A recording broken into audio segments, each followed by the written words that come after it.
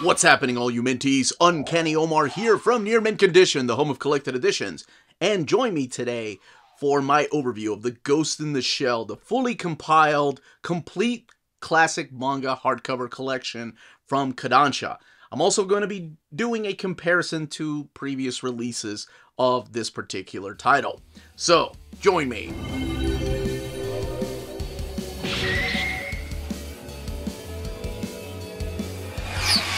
Okay, what we're looking at here is the Ghost in the Shell fully compiled complete hardcover collection, or GUTS hardcover, I guess, to put it shortly. Alright, and this is published by Kodansha. We've had several editions of this, but for the first time, all three of the main series, Ghost in the Shell 1.5 and 2.0, are collected in one book. Here's what the spine looks like.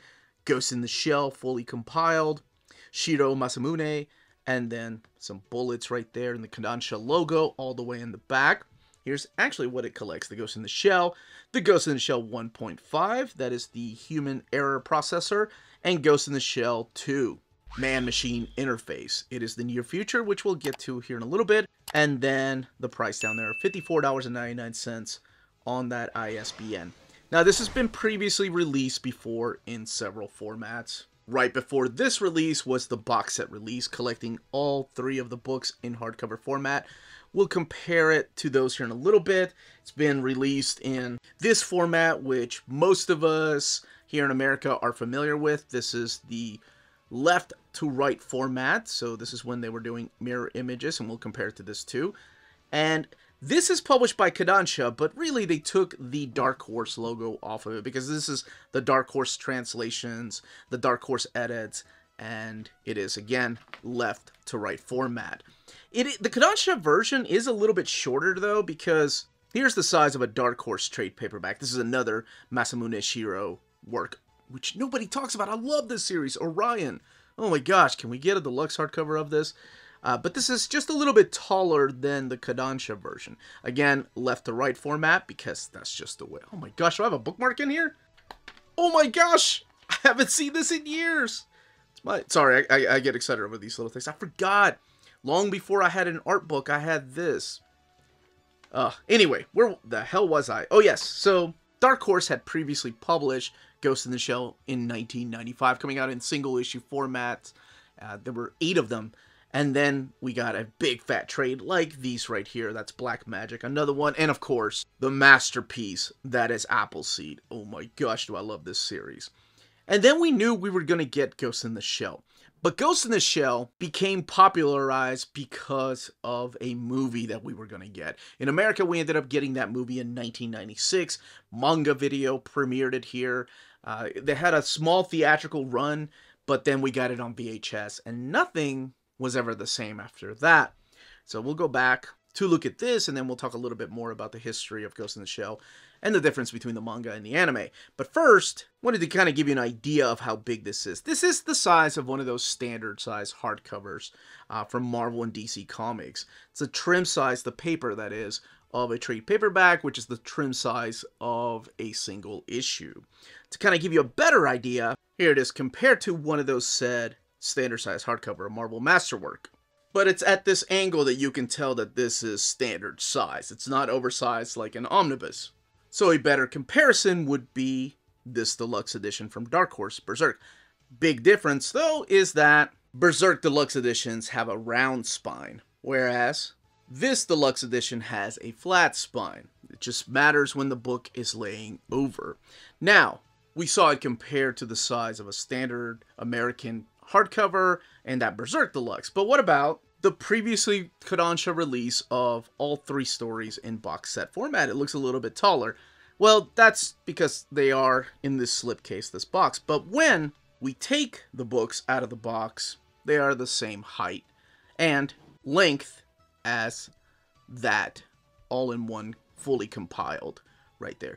Of course, these were also released individually. They all have a different price tag on them. So here they are together. Now, this may seem like, wait a minute, this is obviously thicker than that.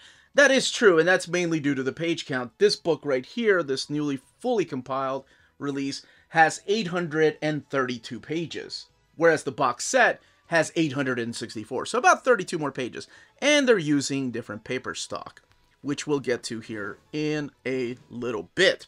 You know, pulling these out really makes me want to get off my butt and do my top 10 most wanted manga in deluxe hardcover edition. Mental note. No, not a mental note. An actual video note, Uncanny Omar. Get on that. Alright, we're going to go ahead and crack this open and mainly focus on Ghost in the Shell, the main 8 issues, or I guess the main original series, and then give you a little bit of a synopsis as to what 1.5 and 2.0 are, showcasing the artwork, and then we'll do a comparison to the previous releases. So, just in case you've never heard of this or you've never watched the anime, little bit of minor spoilers, just minor spoilers. Alright, so before cracking this open, I did want to state that this, much like the previous release of it, of just Ghost in the Shell, not 1.5 or 2.0, is in the traditional Japanese right-to-left format. And every other previous release, including the Dark Horse and the soft covers from Kodansha, were the left to right and mirrored, and the translations, of course, were different. And we'll get to the comparison here in a little bit, but first, let's go ahead and crack this open. So we have some black end paper here. And here is your table of contents. Ghost in the Shell, 1.5 and 2.0, the pages they're starting in, and where you can find each of the stories. This is so crazy to think about. The Ghost in the Shell. In the near future, the world is highly informative, intensive, with vast corporate networks covering the planet, electrons and light pulsing through it. But the nation state and ethnic groups still survive. And on the other edge of Asia, in a strange corporate conglomerate state called Japan, this is nuts. Okay, so a little bit of backstory. This was coming out in 1989 to 1990 in Japan. In America, we didn't get the manga until 1995. But even then, this stuff was way ahead of its time. We're looking at the AI neuroactivity in this map. And it's interesting because when we get to Ghost in the Shell 2, we see the map has changed a little bit. Now, of course, that's a few years later. But this is 1989 when Masamune Shirow was writing this particular story. So, you may have heard about Ghost in the Shell through the anime, whether it's the movies or the standalone complex, but this is where all the stories originated from. And you might have heard that this is a cyberpunk manga or anime. Yes, but it wasn't the first. Even before this came out to America, we had a bunch of anime and manga that we had seen here, and we didn't get a lot of it back in the late 80s, in the 90s. But we had things like Cyber City, Oedo 808, Battle Angel Alita. We had things like Gal Force and Bubblegum Crisis or Dirty Pair, just to name a few of the titles that we got here. And we also had Akira. So it wasn't that interested us. We had a little bit of a preview in the pages of Wizard Magazine. We had of an ash can, if you will. A little bit of a preview, a little book this big with just about 8 pages. And it was all in color. And all of us that had been following Masamune Shirow since the days of Eclipse Comics were so excited to get this because we had heard it was big, it was huge, it was getting a movie in Japan. Now, the movie and the manga are a lot different. So, let me first tell you a little bit about the plot. So, the plot is all about, like they said, in the near future, and as a matter of fact, when you get to this page, you get to find out the year. We're looking at 2029, 6 years away from Ghost in the Shell, which makes my brain just explode. But I guess that was 30 years when this was written by Masamune. Oh no, I guess 40. No way. Was that 40 years? Don't say that. Yes, math is hard. 40 years, I guess, from 1989 to 2029.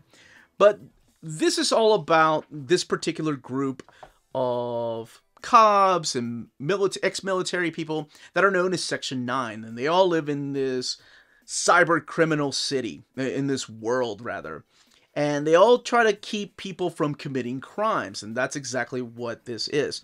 So you have their chief right here, Daisuke Aramaki, and you also have probably the most famous character that even if you've never read this manga or have watched the anime, you recognize Motoko Kusanagi, and that is Major Motoko Kusanagi. There's Bato right there, and a couple of other members like Togusa, who's kind of like your point of view character. He's the family man, he's the one with the less android parts to his body, so he's the one that you kind of relate to. And like I said, they're stopping criminals from doing tech type of criminal activity, including hijacking people's bodies. Because we live in this future, or this is all set in this future, where the human body has kind of become insignificant. You can back up your brain to a data drive or a disk drive and pop it into an android body, or you can replace body parts with android body parts. And whenever you put your brain in a USB slot or a key fob and put it inside of an android body, you become a ghost, and that body, that android robotic body, becomes the shell. Hence the name, Ghost in the Shell. Now, the manga is very episodic. It's nothing like the anime until you get to about the last third of the book. And in there is where you're going to see what inspired the anime with the story of the puppeteer. As I think he's known as the puppet master in the anime. But in here, he's known as the puppeteer, somebody that's hijacking people's bodies. But each one of these chapters is episodic. They're dealing with different types of characters, hijacking bodies, or doing illegal activities. Something from very simple like stealing people's money to hijacking people's bodies and then eventually their brains. And then you begin to ask questions. Well, what exactly is a human if you're just backing your brain up into a data disk or a USB key? And that's exactly some of the questions that get asked here. And they're wonderful. And I love this story. Didn't make it to my top 20 manga of all time, but it's still one of my favorites. Now, of course, I have to point out the fact that this story, the third, I think it's the third color. So the color pages are all intact. They're all in here. But this version, much like the previous hardcover version from Kodansha, does not have the 2-page sex scene, if you will, because it shows Major Kusanagi actually putting her brain and connecting with other people's brains and having cyber sex, and it gets into some naughty bits. And that version in America can only be found in the second printing of the trade paperback of Ghost in the Shell from Dark Horse Comics. Even the first printing didn't have it. And Masamune Nishiro was okay with it. He actually said, okay, well, I'm okay with the changes, because it kind of prevented his work from being printed in some countries, or even places in Japan that didn't want to reprint his stuff because of those couple of pages. It went from that mature to 18 plus type of rating that he didn't want or need, and he wanted more exposure for his work. Now, like I said, if you want the naughty bits, you can find the original manga as it was released in Japan, or you can find the second printing of that trade paperback. I'm not leaving a link. I just want people to know, because I know how people are. But that was a decision made by Dark Horse Editorial, and then later on Masamune Nishiro, and every edition since then has been taking that out. And it was a really interesting scene, because it explains how that works, that only women could be with women because they have the sensation of what it feels like. Because if a man were to go and have cyber sex with another woman, he doesn't have those body parts to enjoy that sensation. It got really deep. And something you're going to notice are these little mini footnotes all over the place. And to a lot of people, that kind of takes them out of this particular story. Because unlike footnotes, and I don't even want to call them footnotes, I want to just call them notes, they are very necessary to keep the story moving forward. A lot of them, you know, are just like, hey, I read this book in the 80s, it hasn't been translated into English, good luck finding it, but it was the source for this particular scene. Or it kind of tells you the feelings of some of the characters, or why a character decided to do something. But then you get some background stuff of like, oh yes, the blood in this scene is because of so-and-so and so-and-so. And he cites a lot of the works that inspired this. And you get to see the inside workings of some of the machinery. And oh my gosh, to talk about this book and not mention the beautiful artwork and machinery and details, my gosh, it is mind-blowing. So all the pages, besides those 2 pages that I mentioned earlier, are intact. The sound effects are now, as a matter of fact, it's the pages in between here. They just had to edit it out with the footnote. The sound effects are translated within the panels or right out of the panel. So right here, you can see it's translated up there. You can see the sound effect translated up here, which in the past, with the notes and the sound effects, you would have to go to the back for the notes. And the sound effects were actually translated into the English. But now the sound effects are left intact, and the translations are right outside of the panel boxes, or sometimes in the panel boxes. And the other thing to keep in mind is, maybe it's just my age, but holy crap, the notes are kind of hard to read at first. This explains some of the movies that he saw, for example. So you may need a camera to just zoom in on those notes, just like that. But I just want to give you a heads up that the notes are now where they originally were supposed to be. And to a lot of people, it may kind of take you out of the story. Like, why am I reading this guy's thoughts? To me, it kind of makes it a very charming manga experience. I've never read anything like this in my life, where the writer just, it's almost like he's talking directly to you, and he doesn't give a crap if he takes you out of the story. He wants to add more elements to his story, and he thinks the best way to do it is doing it through notes. He wants you to know how these tanks and weapons work. He wants you to know what blood flows through the body of these androids. Or he wants you to go and check out a book that he read in the 1980s. He doesn't care. And I think that's a unique experience. And to some people, it might feel like, well, that's kind of incoherent. The story doesn't make any sense. And I can see that too. Now, that's the first story. And we'll do a comparison to the other previously released formats. And the other thing I forgot to mention is, if you're coming to this manga from the world of the anime, whether it's the TV series or the movies or even the video games, is that this is a different Kusanagi than you're seeing in those portrayals. She's not as stoic. She's a little more quirky. She's funny. She makes cute little faces that, you know, were very tropey back in the 80s and 90s of anime ladies. But keep that in mind. So if you're looking for like a more serious tone to the character, you're not going to find it through the manga. And I think that always kind of confuses people when they read this particular series for the first time. But my gosh, there's some beautiful artwork. And then we get to the afterword. And I love the fact that in the afterword, they also collected it in Japanese. So you have the translation here and everything collected in the original language. I love that. And then we get to 1.5. So this is human error processor. And here is, obviously don't read this until you read Ghost in the Shell, but this is more about the other characters that he wanted to tell stories about. Some of the Section 9 characters, but in here you're going to see characters like Togusa, Bato, Paz, Borma. Oh, what was it? Akuma? No, Akuma is the character in Street Fighter in the American version. Azuma, that's the character's name. And they're continuing their work as covert operatives. And you can see a little bit behind the scenes and their family life, so a little bit more. And then we get Ghost in the Shell 2. Now, okay, so Ghost in the Shell was 1989 to 1990. Ghost in the Shell 1.5, Human Error Processor, that came out in 1991, but he didn't finish it until 1996. By then, he had blown up and working on other things. Ghost in the Shell 2 came out in 1997. Now, that only took about a year to finish. So here he starts off with an apology and correction. This one here takes place in 2035, whereas the Ghost in the Shell 1.5 took place about a year after Ghost in the Shell. So about 2030. This one here taking place about 6 years.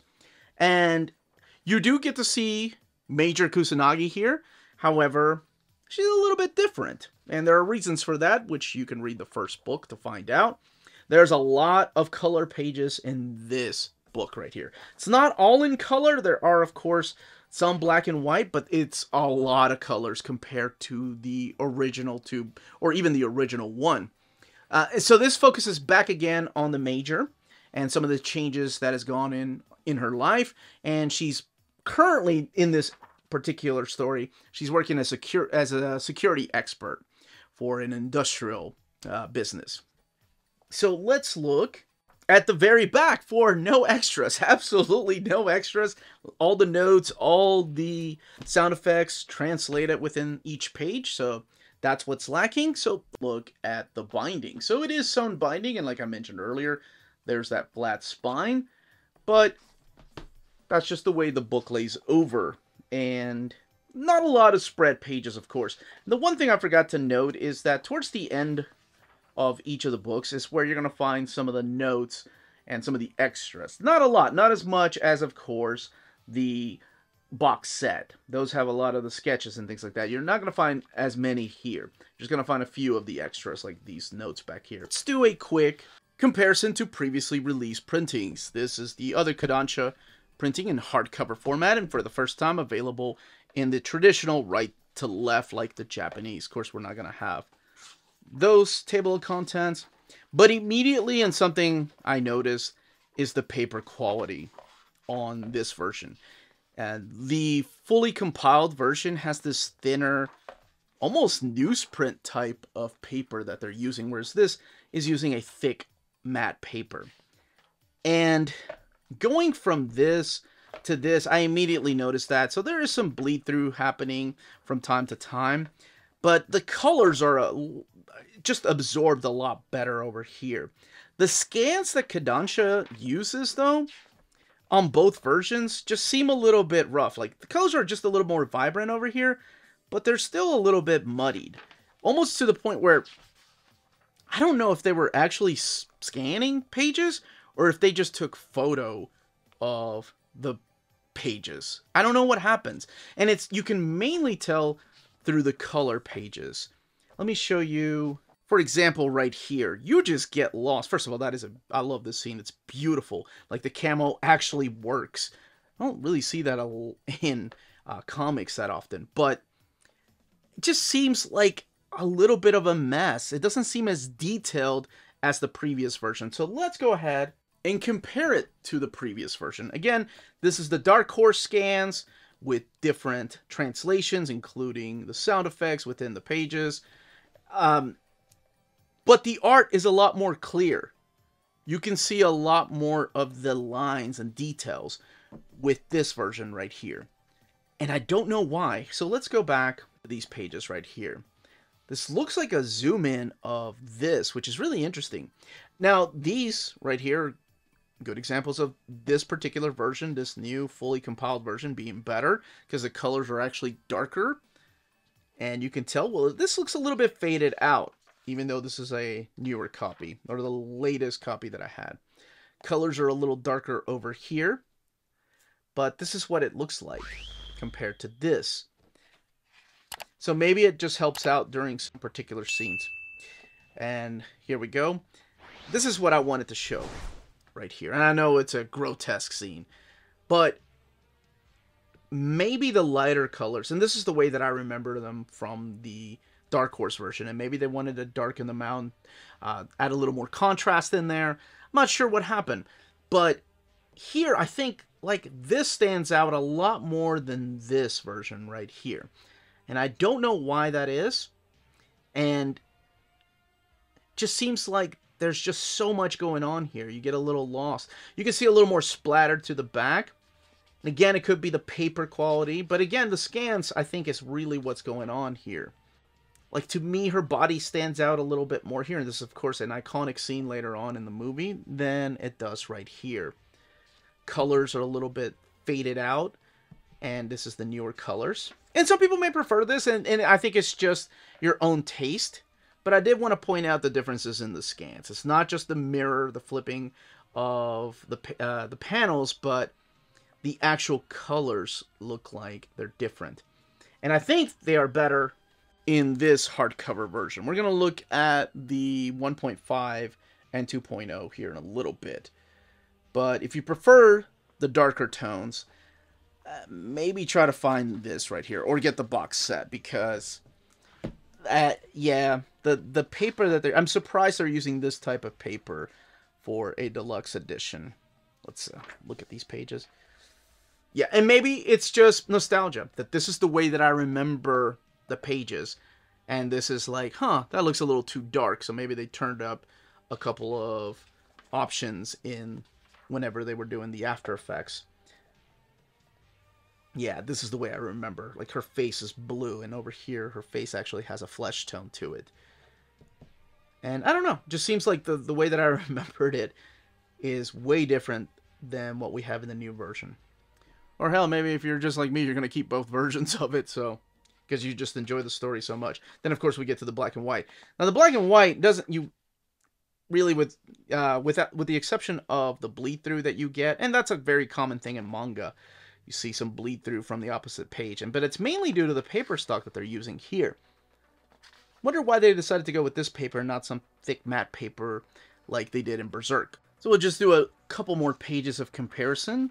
Like I said, mainly it's the color pages I wanted to compare with the different paper stock they're using from the individual release to the fully compiled release. So it looks like the colors and the inks are absorbed more with the paper they're using here. And I wish they had used this paper. I understand, you know, paper has gone up, and even the big two publishers save money on paper. So it's not a very uncommon decision to make when it comes to publishing. And maybe that's why they decided to use this kind, but yeah, I like the more vibrant colors in here. But again, compared to the way that I remember it, it's interesting to be turning the pages this way, and then with this one over here, I don't think my old brain can keep up. But this is Ghost in the Shell 1.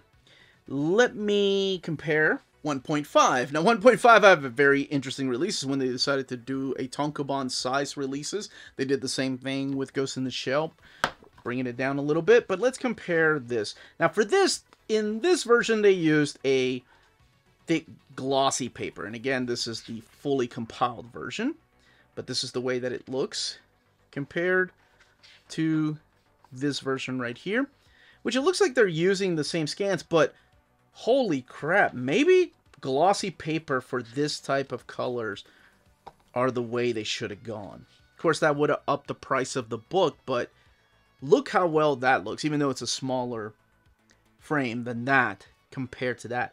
This really absorbs those colors and inks. My gosh, right there compared to this. Wish I had kept my Ghost in the Shell. Here, actually, let's compare this. Even the blacks look great here compared to the paper stock over here. Let's, so you can tell the more details over here than in the bigger frame.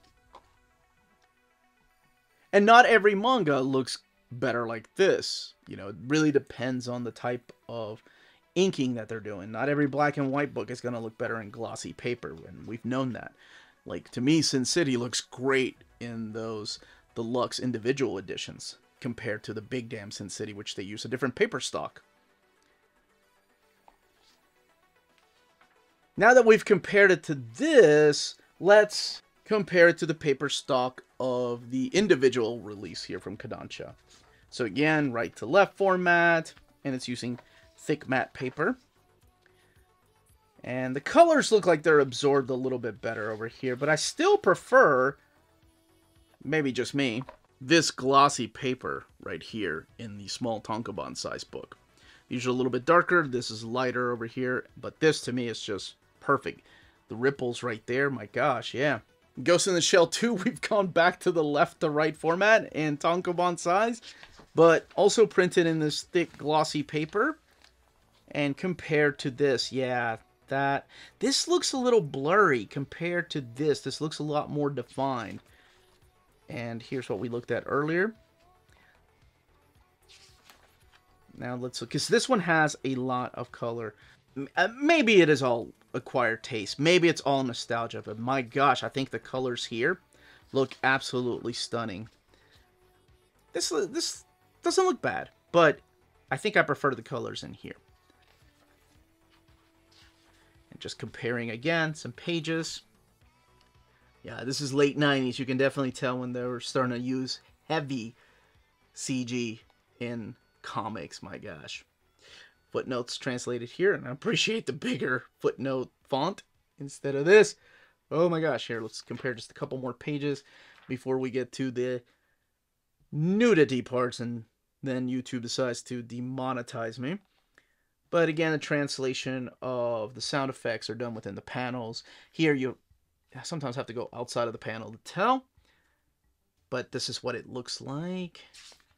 Holy crap, the action, wow. This looks beautiful. Wow. Yeah, you know, if you've never owned it like this, then this is absolutely stunning and breathtaking. But I did want to compare it to this. Now, a quick comparison to the individual release here. Let's just go to this page right here. And colors are just a little bit darker over here than in the individual release. But I really like the blues in. And here's the other page. Let's there's a lot of color, so let's just skip some pages. And let's get to some of the black and white. Which again, the amount of details in his background, yet you're still able to tell what's going on without getting lost. Definitely a master of what he's doing. And colors are a little, or the black and white is a little darker over here. So you can see a little more defined lines than over here. Not that this isn't bad or terrible, it's just a little more over here. And here's another example where the inks are darker over here. And what the black and whites look like in that Tonka bond up there. But that's it. That's all I wanted to do. I wanted to compare the different editions and give you an overview and a little bit of synopsis as to what Ghost in the Shell is. But that, as they say, is that. If you're interested in purchasing this hardcover, don't forget to check out our sponsors. If you're in Europe and you're interested in buying these books, definitely check out Walt's Comic Shop in Berlin, Germany. They have the cheapest pre-order prices, flat shipping rate of €12 for all EU countries, emails answered within 24 hours, waltscomicshop.com, and you can use the code nearmintcondition at checkout and get free shipping for all EU countries with your first order over €40. That's Walt's Comic Shop, your reliable source for omnis and premium collected editions in Europe. Ding! CheapGraphicNovels.com, your online home for graphic novels and collected editions up to 50% off cover price. They have excellent shipping and prompt and helpful service. Check out their bargain deals for up to 90% off cover price. And don't forget that CGN also takes pre-orders. That way you don't miss out on the hottest releases. And they are currently running a special promotion for you Minties. If you're a first-time customer, after receiving your order confirmation email, reply back to that email and let them know Near Mint Condition sent you their way. They will then apply a free shipping promotional credit to your next order in the US. Cheap Graphic Novels, your source for the hottest books with the kind of deep discount, quality shipping, and customer service that will keep you coming back for more. And that was the content, the page count, and build, and of course comparison to previous printings of this book. Let me know in the comments down below if you've never read it, if you're just a fan of the anime and have always wondered about the manga, or if this is one of your top 5, top 10, top 20 favorite manga or stories of all time.